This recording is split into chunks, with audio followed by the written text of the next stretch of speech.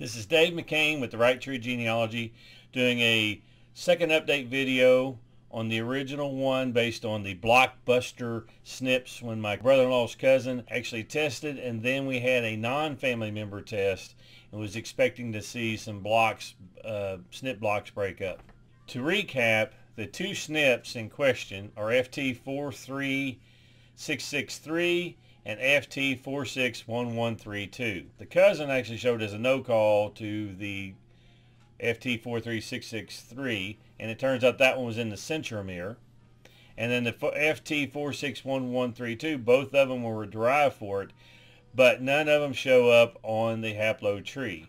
Well, the second one turns out that it is in the palindrome region of G1. So let's see what FTDNA actually came back with as a response to my request to add these two to the haplo tree. Message from FTDNA phylogenetic expert.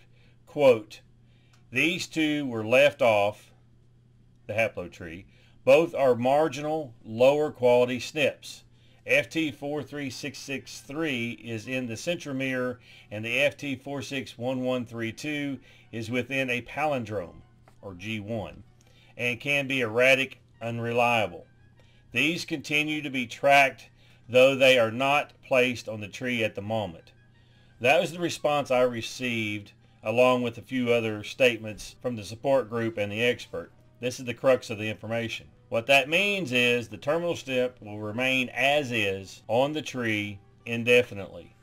Now, I still have some questions out back to the support group for FTDNA and potentially to the phylogenetic expert if he responds to those requests.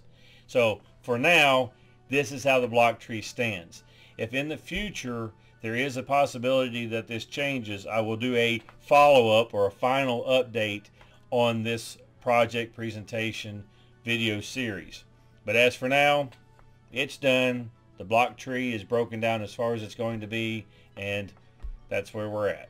Thanks for watching this video. Please consider subscribing right here or watch some of these other videos, and let's continue learning together.